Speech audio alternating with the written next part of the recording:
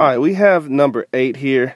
If 4x plus 3 equals 9x minus 4, then x equals what?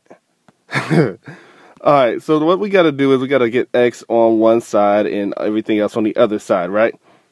So I'm going to subtract 4x from both sides. So that cancels out the 4x's there, leaving me with 3 equals 5x, because 9x minus 4x is 5x, minus 4.